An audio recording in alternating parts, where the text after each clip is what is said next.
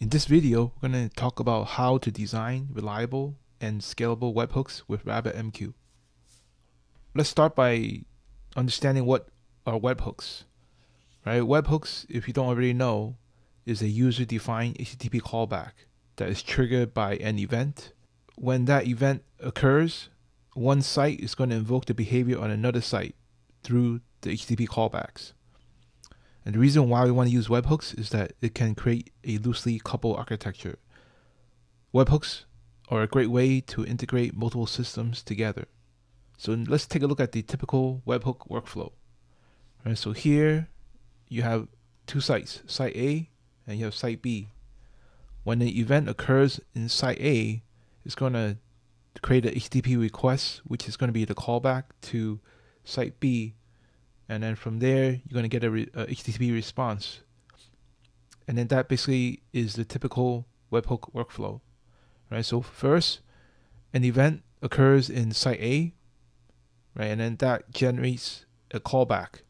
And that callback is represented by a HTTP request with the payload message. That payload message could be XML, JSON, or any other message type. And from there, it will call into the web server of the site B, right? And internally, the site B will process that message and then commit the changes to some permanent storage. And then finally, it will return with a HTTP 200 status code. And then that's how we know that HTTP callback was successful. And then after that, that event will be marked as processed and will never be redelivered again. Let's take a look at what happens if site B is unreachable or the request times out. When we make the request to site B and we cannot reach site B for whatever reason, such as network outage or the web server is not available, right? Then we cannot deliver our message to site B. So in that case, it's important that site A has to keep the message and retry later, right? Because if site A drops that message, then site B will never get that message again, and that's not really what we want to do. What if site B has an internal server error? This means that site B is running and we're able to connect to site B, but internally it cannot process the message for whatever reason, such as, say for example, the database is not available for it to commit the results. Right? So in this case, an event occurs in site A and then it makes that HTTP request to site B, and then internally it starts processing but it cannot finish. So in this case, site B returns an HTTP 500 error.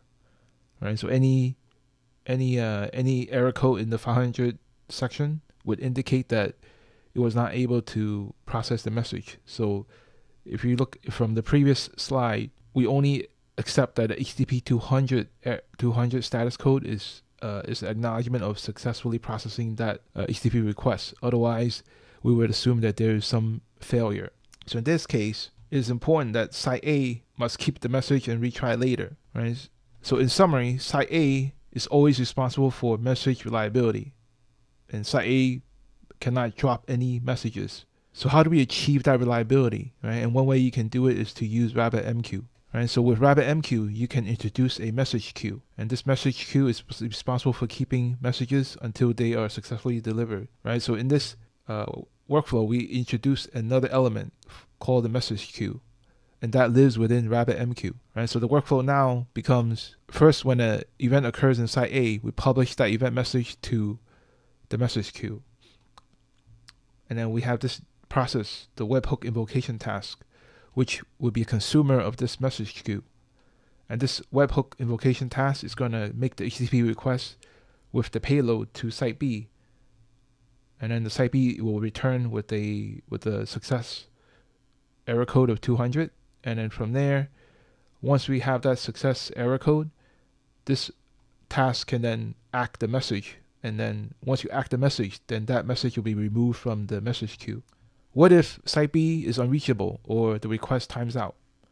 So in this case, you still have the message queue. You have the webhook invocation task. In this case, the webhook invocation task cannot reach site B. And in order for site A to keep the messages, we would have to NAC that message, right?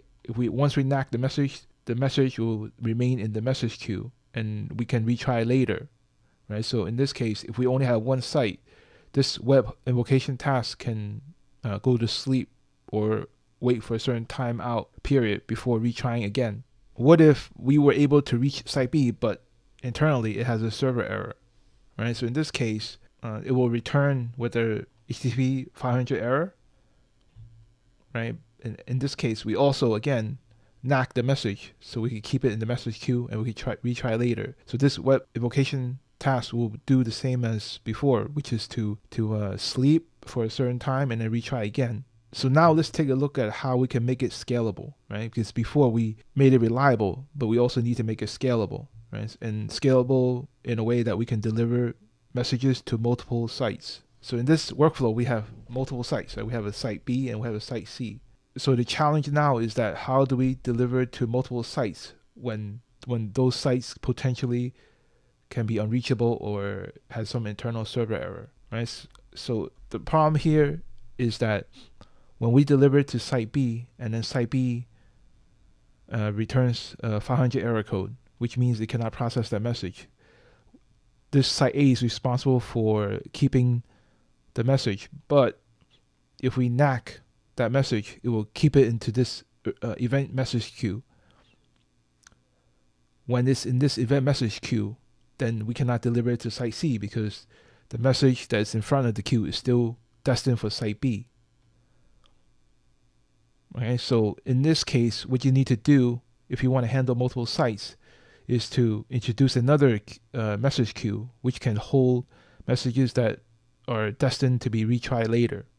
Right? So in this workflow, we have another message queue, and when this webhook invocation task fails to deliver the message to one of those sites, it will push that event message to the retry later message queue, and then we have a rescheduler which will later consume that message from this retry later message queue and publish it to the event message queue.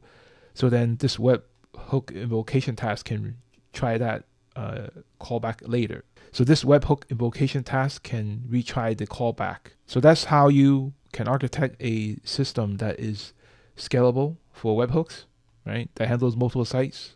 In this case, we have two sites, site A and site C. So in summary, webhooks are great for integrating with external systems, but it comes with challenges. First, it has to handle the scenario when the external system is offline. It also has to handle the scenario when external systems fail, and then potentially have to handle the scalability issue with delivering to multiple external systems concurrently and handle intermittent failures between external systems. RabbitMQ and message queues are building blocks for webhooks. By using RabbitMQ, you gain reliability with message queues, and you also gain scalability by running multiple instances of processes. If you use RabbitMQ, you're going to gain the reliability and scalability out of the box, right? So there's no need for you to program from the ground up. So thank you for watching, and you can download the slides by looking for a link in the descriptions below.